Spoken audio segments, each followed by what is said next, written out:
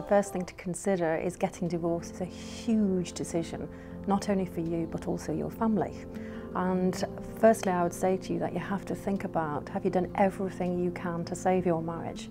Is this really what you want? As it is a huge emotional journey that you'll be taking.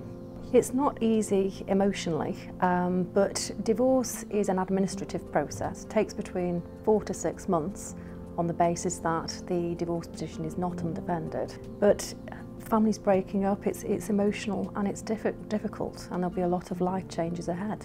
But I would say the most important thing to bear in mind is, are you ready for it? Because there's no rush with these things.